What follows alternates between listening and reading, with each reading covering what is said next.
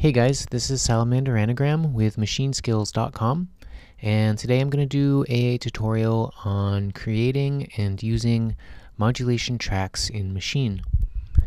If you like this tutorial, please subscribe to our YouTube channel. We come out with a few different Maschine tutorials every single week. Alright, so let's get started. So the first thing we need to do is give ourselves a sound or something to modulate. So I'm just going to load up an instance of Prism, which is a reactor ensemble that comes with Maschine. It's one of my favorite synths out there.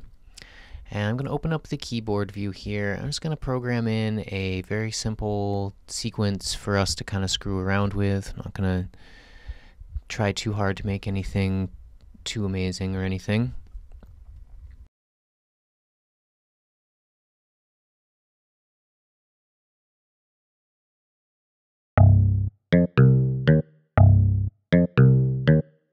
So next, let's choose a parameter to modulate.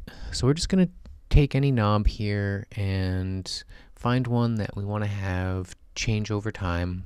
And I like to use the ones in the exciter filter menu here, and these will just kind of change the timbre of our sound.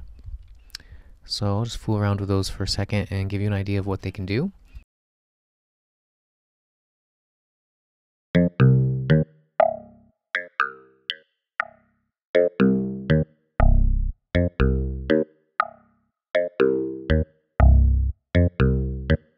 Alright, so the low cut knob is basically controlling the amount of lower frequency content in our sound, and when we turn it high up, then we kind of get the feel of a bass string that's not being plucked properly or something.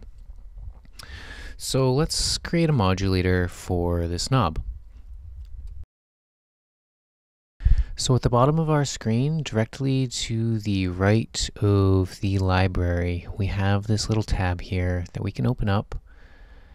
And there's two available views in this, and one is the MIDI track view, and you can kind of control the velocity of your incoming MIDI notes and stuff with that view. And then there's the modulation view, which we'll be using for today's tutorial. So you can create a new modulator by pressing on the little plus button, and it'll show up calling itself Modulator 1, and you can right click on it to choose a knob to control. So I'm going to choose the exciter filter menu and then choose the low cut knob.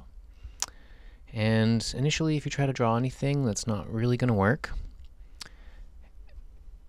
And at the bottom of our modulation area here, you'll see we have several different options for cursor types to use. So if you choose the paintbrush option, you can draw in values for the modulation knob at that point in time, and when you press play, you'll see that the knob moves with the modulators. So by default, you probably noticed that we're only being able to set the new position for the knob every 16th note, and that's because we have a little grid set down here. So we can choose something a little smaller, like 1/128th, and get a finer grid to draw on. And directly to the left of that, we have a little button that we can press to remove the grid altogether. And that'll give us a really fine control over our parameters, like so. Alright, so you can change the destination of a modulation track if you right-click on it and select a new knob from the menu. But if you do, all the information in it is going to be deleted, so it's kind of pointless, honestly. So if I choose the low res, you see I just lost all the information I had there. And you can delete a modulation track by clicking on this little X right here, and it'll disappear. Alright, so there's another type of modulation available to us in Maschine, and I'd like to demonstrate that right now. So I'm just going to restart our little sequence here. So notice that when I hover over the little orange marker on the outside of the knob here, it kind of highlights a track around the outside of the knob. And whenever the sequence is playing, which it is right now, and I've just paused the video so I can talk over it, you can click on the track on the outside of the knob and draw in a new modulation, and it will add that track to the bottom, as you can see has already happened at the bottom of our screen.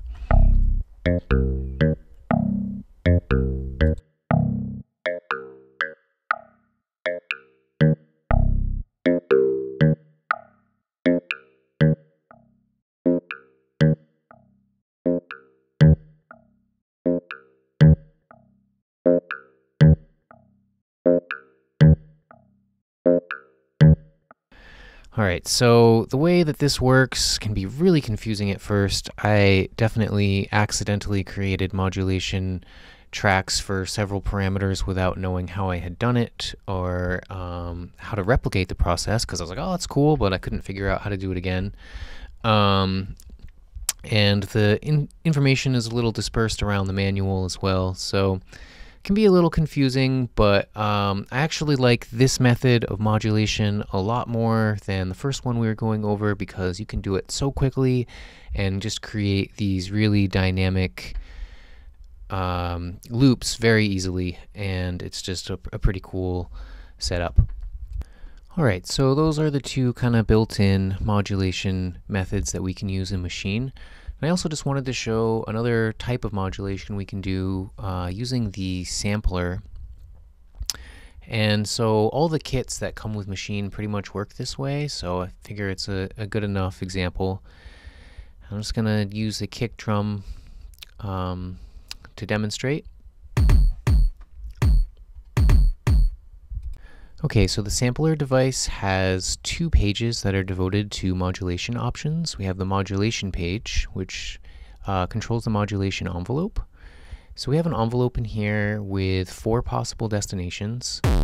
And the drive destination is pretty cool. So how the modulation envelope works is that it triggers on every new note. And the way it's set up by default, with the hold turned all the way up and the attack turned all the way down, it's kind of boring because it'll just it doesn't really modulate over time so much as it does just stay in one point. So I'm going to turn the hold down and turn the attack up, and this way we're going to get an envelope that kind of goes upwards and then falls back down with the decay time. And we'll see how that sounds on the drive.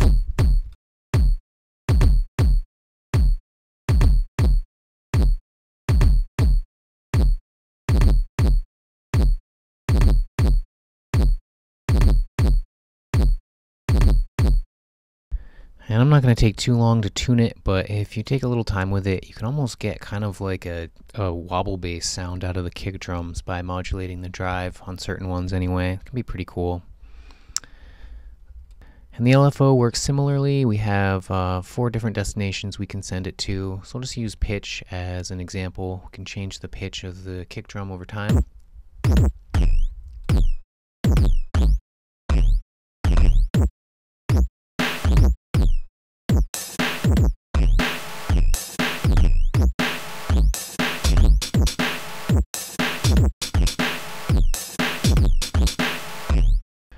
So just adding a little bit of simple modulation can make your loops sound a lot more dynamic and create a lot of character as well. Alright, this is Salamander Anagram with MachineSkills.com. I hope if you like this tutorial, you'll check out our website and tune in again next week.